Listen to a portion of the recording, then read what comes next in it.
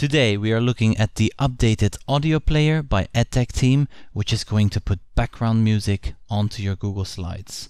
This is another flipped classroom tutorial.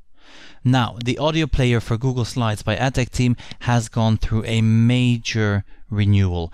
It is now an independent standalone extension for your Chrome browser.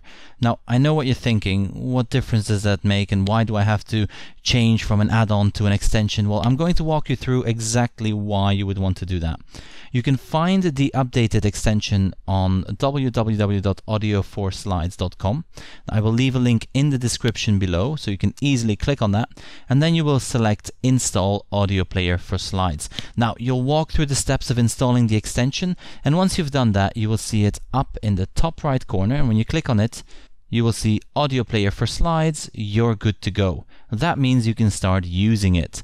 Now, where are we going to use this? In our Google Drive, of course. So go ahead and click on New. We are going to create a new Google Slides. And for the sake of this demonstration, I am going to need 6 slides. So I'm going to go ahead and create 6 slides in this slideshow. So this will be my first slide. Then I'm going to add a second slide, which is going to be second slide, and so on and so on. Now, the reason I'm adding 6 slides is because with the new extension, there is a lot of new functionality that has become available when using this extension. So we have slide 2, slide 3. Now, just as before with the add-on, the extension is going to look in your Google Drive for audio files. Now, I've already uploaded a number of MP3 files, so I can demonstrate the new functionality. Now, just for the sake of making it look a bit nicer, I'm going to select one of these themes.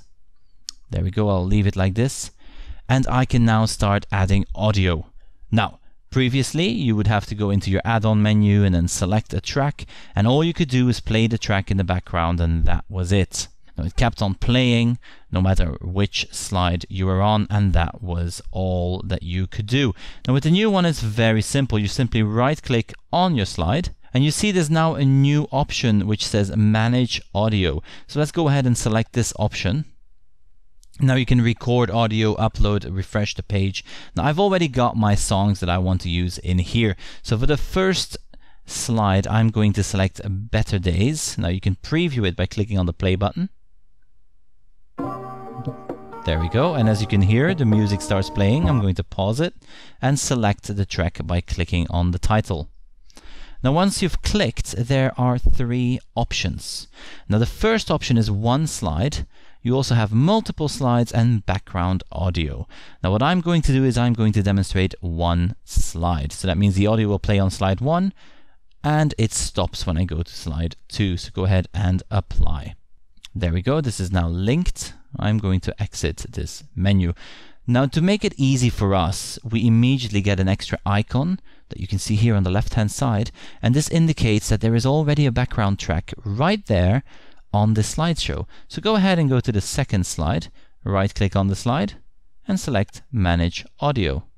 Now, for this one, I'm going to select a different track, Days Like These. Let's go ahead and select this track, and let's have a look at what happens when we select multiple slides.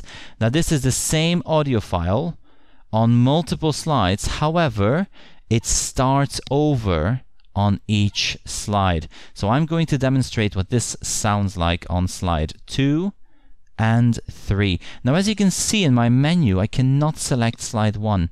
Now, the reason for that is because slide 1 already has a track. So we can simply skip that. I select 2 and 3, and we're going to apply. Done. I can now close this menu. Now, before we move on to the third option, let's preview what's going to happen. On slide 1, we're going to have one track. On slide 2, it's going to be a second track. And that same track is going to start over on slide 3. So let's see what that looks like in real time. Let's go ahead and present. First slide, first track starts playing.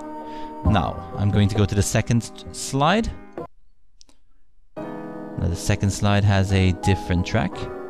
And because I've selected multiple slides, it's going to start over when I go to the third slide. There we go, as you can hear, it starts over. Now this is great when you're using sound effects or when you're trying to add the same track to multiple slides and you need just the beginning of a track. For the final 3 slides, I'm going to use the third option. So let's go ahead and go to slide 4. Right click on my slide, manage audio, select a different track yet again, beyond, and select background audio. Now the biggest difference between multiple slides and background audio is that multiple slides will start over on each individual slide. Background audio is going to continuously play across those slides. So let's select the final 3 slides, 4, 5 and 6. We apply this. Now if you're wondering where these tracks came from, you can always check out the description below. Now these are some great tracks from wonderful producers and you can find links to their channels in the description. So let's go ahead and see what this sounds like. Present. This is the 1 slide option, so we can hear 1 track on 1 slide. The second slide has the multiple slides option, so the track is going to start over when I go to the third slide. As you can hear, that happens correctly. Now when I go to the next slide, you will hear a new track play. Now you can hear the track is playing, and I'm going to go over into slide 5 and the track will continue to play. It is not going to start over. Now for the sake of this demonstration, I'm going to let the track play a little bit so that you can hear that it carries on even when I go to slide 6. There we go, the beat is there, and now I'm going to go to slide 6 and it's that same track. So as you can see and hear, an amazing update to what used to be an add-on. It is now an extension for your Chrome browser, which makes it so much more powerful. Let me know in the comment section below, how are you going to use this? Are you as excited as I am about these extra options? And what else would you like to see added to the extension? I hope you found this video helpful, and I will see you in the next one. Thank you for watching.